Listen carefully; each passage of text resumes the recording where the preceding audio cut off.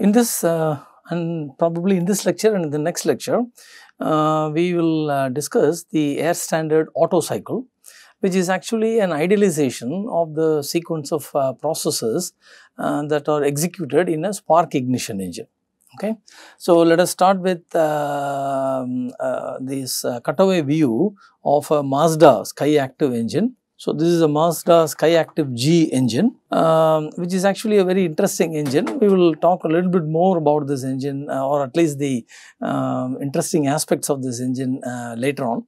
But for now, you can see that it is a 4-cylinder engine. So, here we see one piston, here we see a cylinder and another piston, one more cylinder and a piston, and you can also see one more cylinder and a piston here. And the valves, the intake and the exhaust valves are visible here. The camshaft is also visible here. So, that is the camshaft. So, connecting rod, and this is the crankshaft. So, basically this is a gasoline engine, and it executes the following sequence of processes: air and fuel, as I said, gasoline vapor, are taken into the engine. So, the fuel has to be in vapor form when it is taken into the engine. So, we are now focusing on one cylinder, isolating one cylinder and looking at the sequence of processes that are executed in that cylinder. Okay. So, this is done during the so called intake stroke. Okay. Now, in the next stroke, which is the compression stroke. So, stroke here refers to a travel of the piston from either bottom to the top or top to bottom. Okay. So, basically as you can see from this picture, this is a reciprocating engine. So, the piston travels up and down. So, at the bottommost location of the piston is called the bottom dead center, because the velocity of the piston there is 0. Then the piston begins to move up. So, the topmost location of the piston is called the top dead center. Okay. So, one stroke would correspond to a movement of the piston from either top dead center to bottom dead center or bottom dead center to top dead center. So, during the intake stroke, air and fuel vapor are taken into the engine, and at the next stroke, which is the compression stroke, this mixture is compressed. Okay.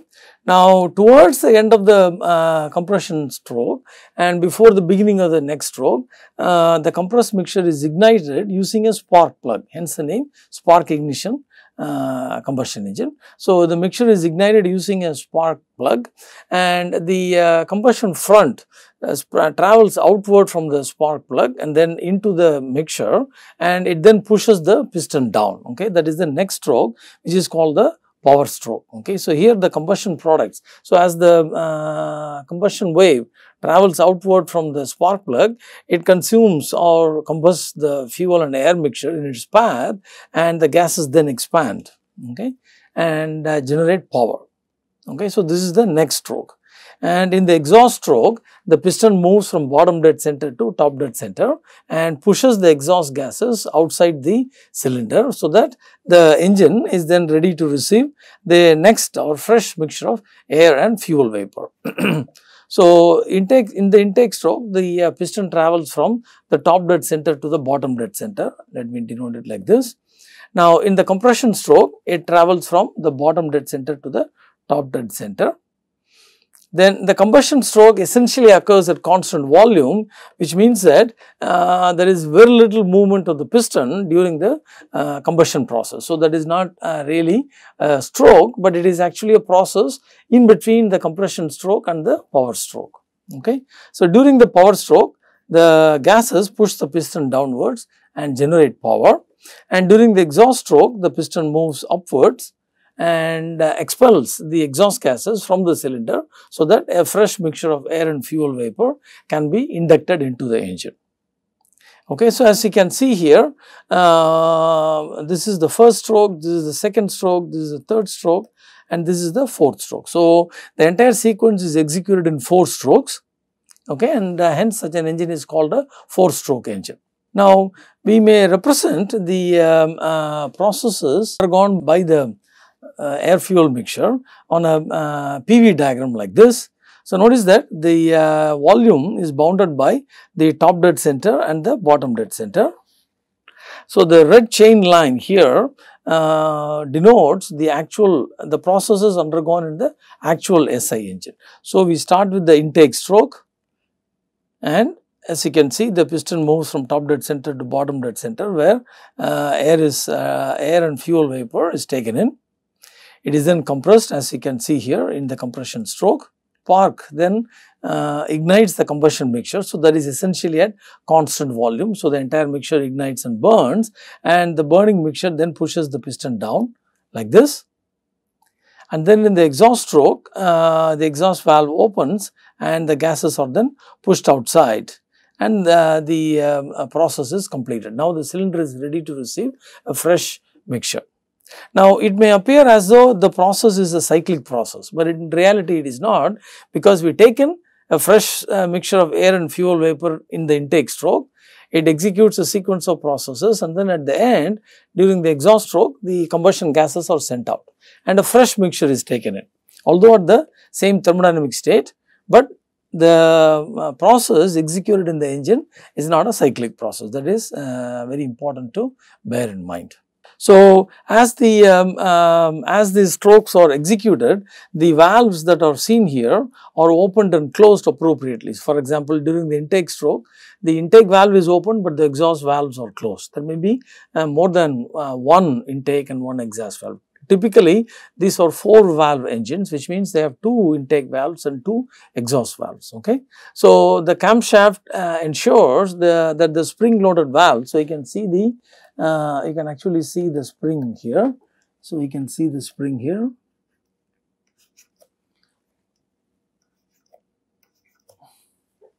So, the camshaft ensures that the spring loaded valves are in the appropriate open or closed position as the processes take place. Now, although the sequence of processes appears to be cyclic on the PV diagram, the working substance does not execute a cyclic process. Okay, that is very important to keep in mind. Now, in the equivalent air standard Otto cycle, we assume that there is a fixed mass of air in each cylinder. Okay, there is a fixed mass of air in each cylinder, and it executes a cyclic process. So, that is the idealization that we will make when developing the air standard Otto cycle. Okay. So, we assume that there is a fixed mass of air M which executes a cyclic process, because the air inside the cylinder is fixed. We need not take in fresh air at the end of every during the intake stroke, or send any combustion products out, because it is clean air, which means that the intake and the exhaust strokes are absent. So, the air standard Otto cycle actually is a 2-stroke cyclic process, whereas the actual sequence of processes in an SI engine is a 4-stroke process, as illustrated here. Okay. So, we have illustrated a 4-stroke engine here. So, that executes that executes 4 strokes, whereas the equivalent idealized air standard Otto cycle executes only 2 strokes. Okay. Heat addition and heat rejection during the air standard cycle are assumed to take place at constant volume. And this is illustrated in blue in this diagram. So, the air starts the cyclic process from state 1. So, it is compressed from state 1 to state 2. In the ideal case, we assume this compression process to be isentropic. Okay. Heat addition occurs at constant volume between state 2 and state 3.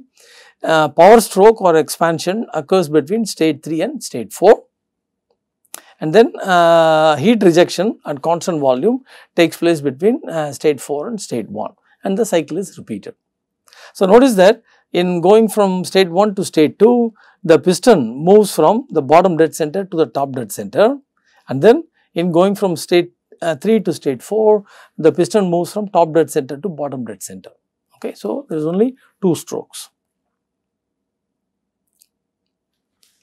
Now, if you go back to this actual engine that we have shown here, remember we fixed our attention on one cylinder, and then we actually said that the 4 processes or 4 strokes are executed in one cylinder. Okay. The question of why have more than one cylinder then logically arises in the actual engine.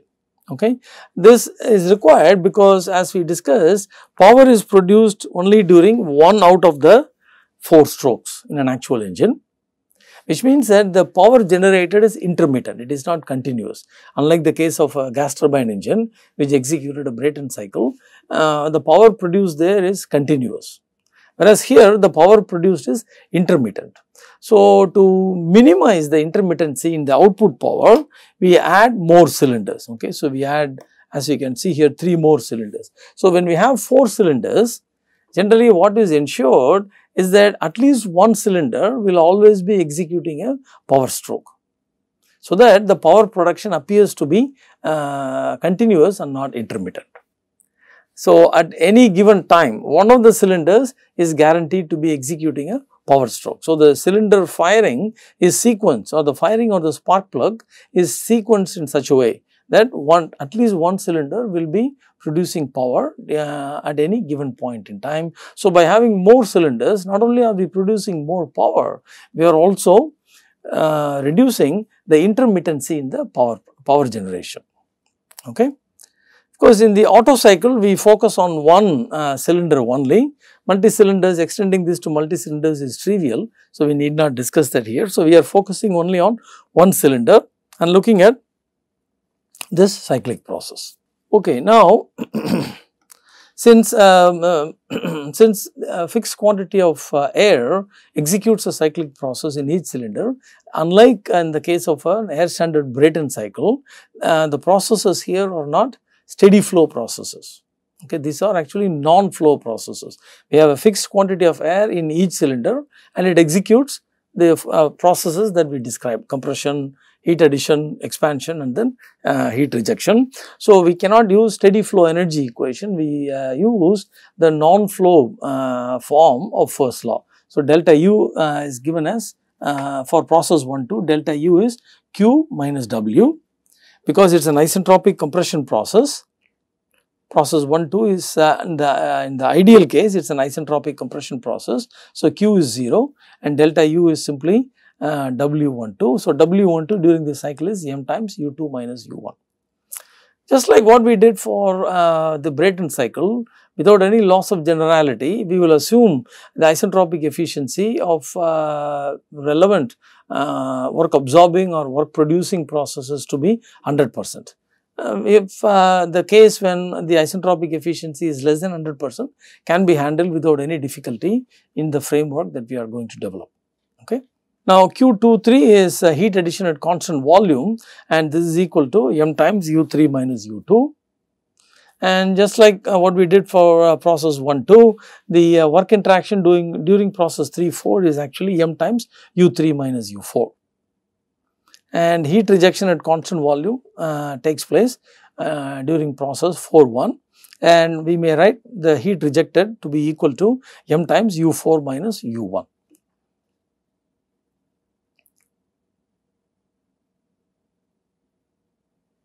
Now, the net work produced during the cycle is the work that is developed during the power stroke minus the work that is absorbed during the compression stroke. So, that the thermal efficiency of the cycle may be written like this: 1 minus U4 minus U1 over U3 minus U2.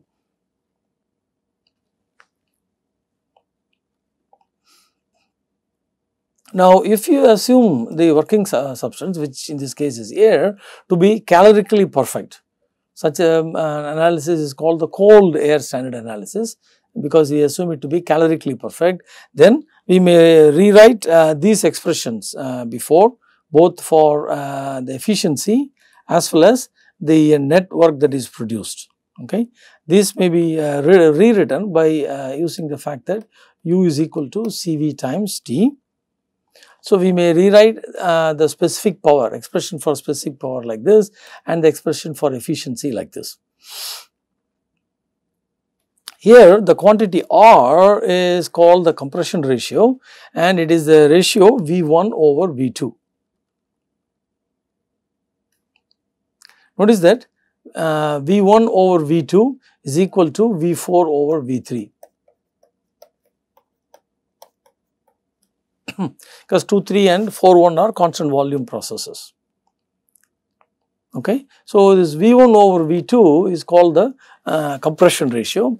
In the case of the Brayton cycle, we had a parameter called the pressure ratio, which was the ratio of pressures at the end of the compression process or expansion process appropriately. Here, we are actually utilizing volume. Okay. So, it is the volume at the beginning of compression to the volume at the end of compression, and that is called the compression ratio.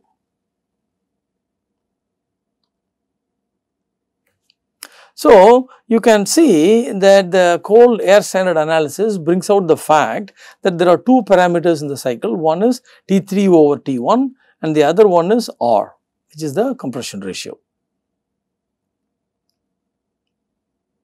Okay. Now, notice that V2 is called the clearance volume. So, this is V2. So, when we have a cylinder like this,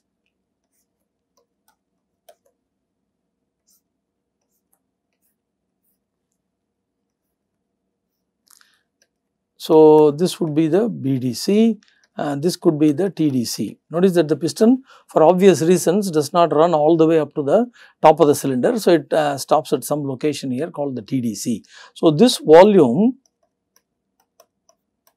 which is V2 in this figure, is called the clearance volume.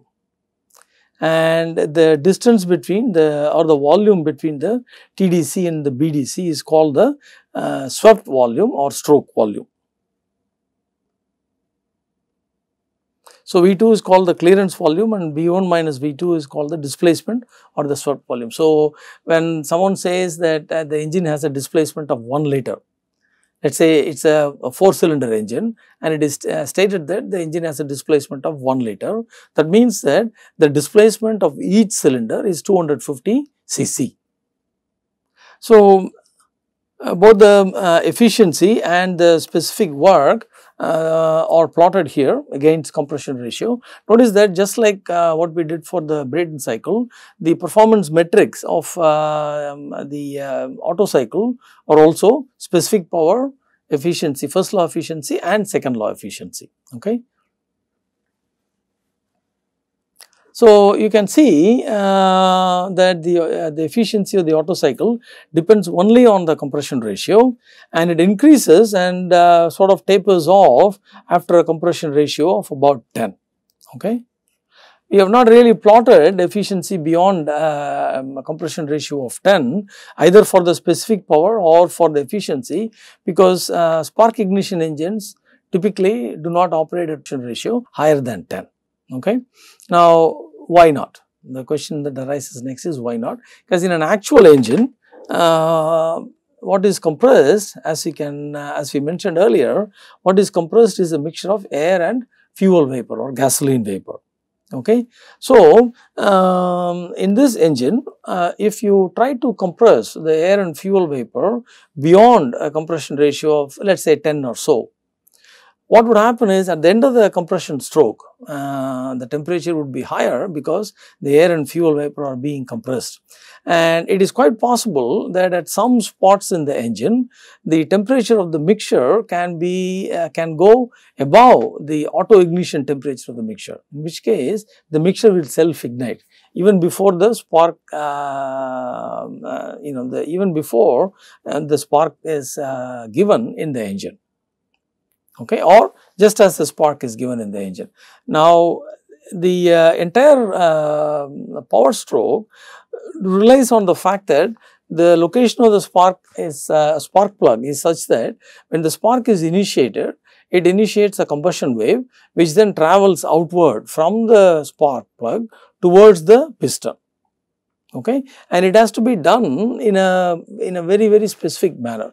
It cannot be done too early, because if it is done too early, then if the mixture is ignited as the piston is still moving up, then the downcoming combustion wave will tend to push the piston down during the compression stroke itself, which is detrimental to the engine as well as the process that we are trying to execute.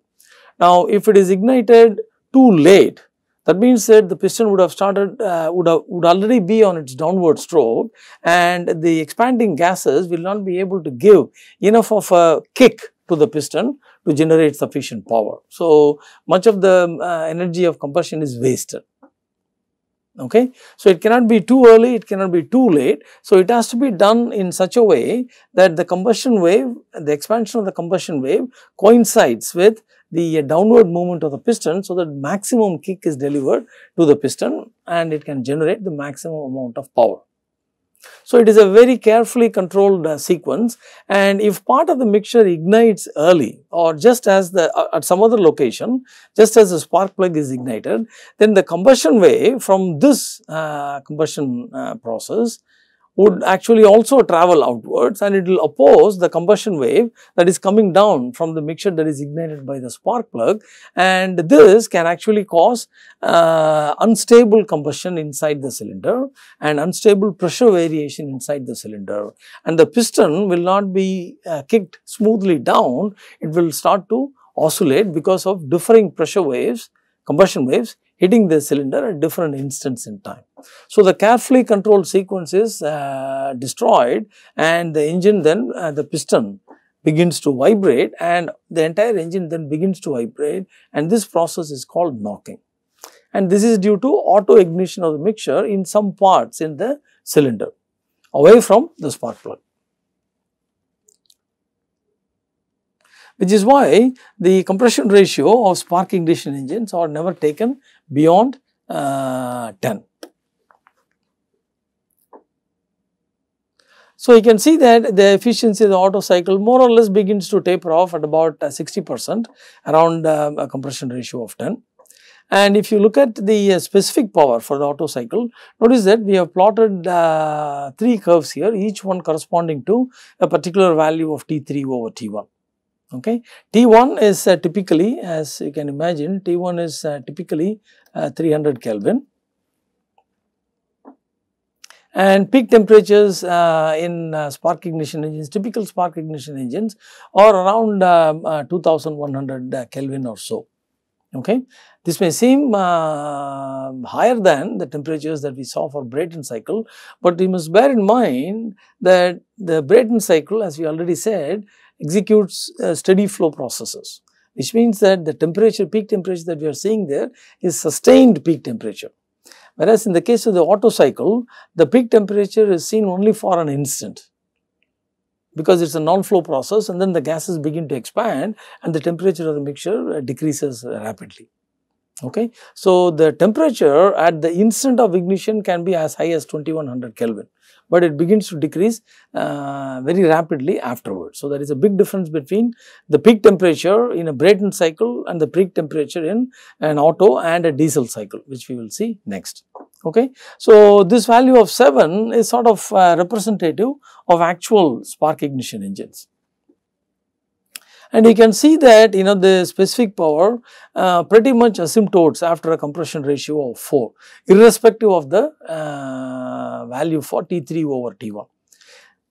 The specific power increases with T3 over T1, as we can see from here, but for a given T3 over T1, the specific power sort of asymptotes after a compression ratio of 4. For the ideal air standard Otto cycle, or the cold analysis of the Otto cycle, we can also derive an expression for the second law efficiency. Okay. So, the exergy supplied per unit mass during each cycle may be written like this. So, basically exergy is supplied during the compression stroke in the form of work, and heat is supplied in the heat addition, constant volume heat addition process. So, the exergy supplied during the during process 1-2 may be written like this, and the exergy supplied through the heat interaction may be written like this. Okay. Now, we may rearrange this expression in the following manner by pulling out RT1 from this, and then we can actually simplify and write this expression dimensionless exergy supplied. Notice that this is exergy supplied per unit mass, whereas this is the dimensionless exergy supplied, made non-dimensional by using the quantity mCv T1. So, if we do this, then the exergy supplied involves the compression ratio and T3 over T1. Similarly, exergy recovered may be written like this. So, this is basically the the work done during the power stroke, and this also may be simplified eventually to read like this. Okay, the dimensionless exergy recovered reads like this, and again this involves the compression ratio R and the temperature ratio T3 over T1. So, now we are in a position to calculate the second law efficiency. Okay. Notice that we have taken TH to be equal to T3. So, we have assumed the reservoir to be at the highest temperature in the cycle when heat is supplied. Okay. So, the variation of second law efficiency for the Otto cycle is shown here. Note that in contrast to the first law efficiency, which involved only the compression ratio and not T3 over T1, the expression for second law efficiency involves T3 over T1 also. So, it has been plotted here for different values of T3 over T1, representative values of T3 over T1, same as what we have used here for the Otto cycle. So, these are representative values of T3 over T1, and you can see that the second law efficiency generally increases with compression ratio. However, it decreases with the T3 over T1. So, as the maximum temperature in the cycle increases, the heat supplied or the reservoir temperature also increases. So, the loss of exergy due to heat supply across a finite temperature difference increases, because this temperature difference keeps going up as the temperature of the reservoir keeps increasing. So, as T3 over T1 goes up, you can see that the second law efficiency comes down, which makes sense. In fact, later on when we discuss diesel cycle, here also you can see that as one of the parameters goes up, the important parameter goes up, the second law efficiency of the diesel cycle also behaves in a similar manner. But the important takeaway from here is that the second law efficiency is the highest corresponding to compression ratio, about 10 or so. So, its second law efficiency can be as high as 75 to 80%, which is quite good, and it depends on both the compression ratio as well as the value for the parameter T3 over T1. So, these are the insights that we are able to get from the cold air standard analysis. Cold implying that we have assumed air to be calorically perfect as well.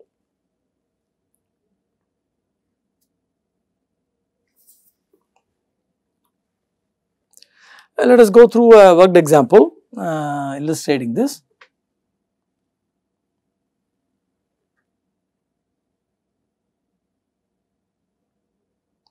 So, at the beginning of an ideal air standard Otto cycle, air is at 100 kPa and 298 Kelvin. Compression ratio is 9, peak temperature is 2200 Kelvin. We are asked to determine thermal efficiency, mean effective pressure, and the second law efficiency. So, we assume the cycle to be ideal. It is given that it is ideal. Processes 1, 2 and 3, 4 are isentropic, and we may write P2 using equation of state between states 1 and 2. We may write P2 as R times P1 times T2 over T1, where R is the compression ratio. And since process 2-3 is a constant volume process, we may write P3 as P2 times T3 divided by T2. And in the same manner as what we did for process 1-2, we may relate P4 and P3 as P4 equal to P3 times T4 over T3 times 1 over R. Okay, so let us walk through the states in the cycle. So, we start with state 1, temperature is given. So, we go to the table with temperature as 298. So, that is given here, and we retrieve the specific internal energy from the table S0, and now in this case we retrieve the value for the relative specific volume that we mentioned earlier, VR, okay, because this is a non-flow process and compression ratio is defined based on volume. So, we retrieve VR. So, we retrieve this, this and this from the table. Now, S at state 1 is the same as S naught because that is at the same pressure, ambient pressure and temperature. Now, 1 to 2 is an isentropic process, okay, and we may evaluate P2 using the expression that we wrote down earlier using this one. And remember, in our earlier derivation, we mentioned that V2 over V1 in case of an isentropic process is equal to V2 R divided by V1 R. Okay. So, that means that V2R is 631.9 divided by 9, and that is approximately 70 something, approximately 71 let us say. So, we go to the table with this value for VR and then retrieve other quantities of interest. So, VR 70 something. So, let us see where that comes. Okay. So, that is over here. So, that comes between these two entries. So, we interpolate and obtain U. We need not get S from the, we need not retrieve S from the table because 1, 2 is an isentropic process. So, we retrieve this value from the table and S2 is equal to S1 because it is an isentropic process. So, next process 2, 3 is heat addition process, constant volume heat addition process. The peak temperature is given. So, we use this value of the temperature to go to the table. Let us just quickly see 2200 Kelvin. So, 2200 Kelvin comes here. So, we retrieve U from this table and S0 and VR. So, we retrieve U, S0 and VR from the table using the known value for temperature. And notice that S has to be calculated from S0 by using the expression that we wrote down earlier. So, S is equal to S0 of T minus R natural log P over P ref. So, S may be evaluated. 3 to 4 is an isentropic process. So, S4 is equal to S3, and again we use this fact to calculate VR at state 4, which works out to be approximately 18 or so. So, we can then retrieve this value. With this value of VR, we can retrieve this value for U from the air table. So, now we are ready to carry out the calculations. So, work supplied during the compression process, as we wrote down earlier, specific work supplied during the compression process is U2 minus U1, comes out to be 298 kilojoule per kilogram. Work done during the expansion process is U3 minus U4, comes out to be 1013 kilojoule per kilogram. So, the net work produced per cycle, specific work produced per cycle is 715 kilojoule per kilogram. Heat added per unit mass during each cycle is U3 minus U2, that is 1361 kilojoule per kilogram, and heat rejected, again this is both these are constant volume processes as we mentioned earlier. So, heat rejected during each cycle is 646.31 kilojoule per kilogram. So, the first law efficiency of the cycle is 52.52%.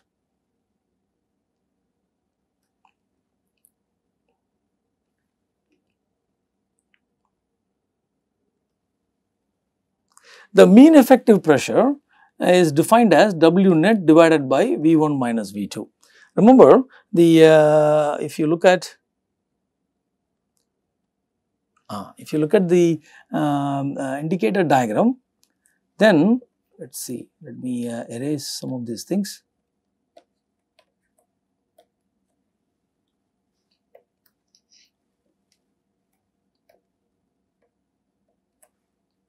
The net work produced during the cycle, let me illustrate that here.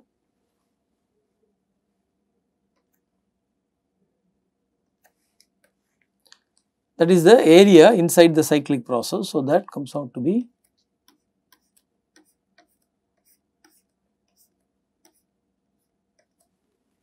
So, that is equal to this. So, the mean effective pressure takes this area, divides it by this volume, this is V1 minus V2, divides it by this volume and gives us a value for pressure. So, it is as if we have a constant pressure and the area under that constant pressure line is equal to the W net. So, this is in many ways, or this is in fact the average, you may recall that we calculated the average temperature of heat addition. We calculated the average temperature of heat addition in the Rankine cycle. So, this is very similar to the average temperature of heat addition that we calculated for the Rankine cycle. Okay. So, this is equal to W net over V1 minus V2, which may then be rewritten like this using equation of state and the definition of the compression ratio. And this comes out to be 940 kilopascal. Notice that the peak pressure in the cycle as we calculated here was 6644 kilopascal, whereas the mean effective pressure works out to only about 940 kilopascal. Now, exergy is supplied during the cycle. Notice that exergy is supplied during the compression stroke and during the heat addition process. Okay. So, exergy is applied during the compression stroke may be evaluated simply by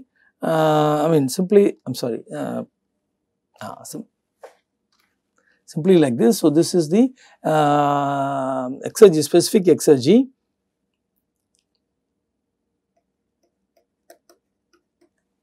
Phi2 minus Phi1, and the exergy associated with this heat addition may be evaluated like this. Here we have assumed that TH is the peak temperature in the cycle, which is 2200 Kelvin.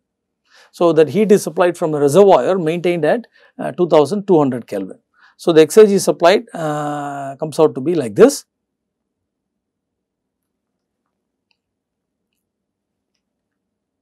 Exergy recovered during the cycle is given by this expression. Remember, heat rejection is to the ambient, so no exergy can be recovered during that part of the cycle. The only exergy recovered is when power is produced or work is done during the cycle, which we may evaluate like this to be 937.5. And so, the second law efficiency comes out to be 67%.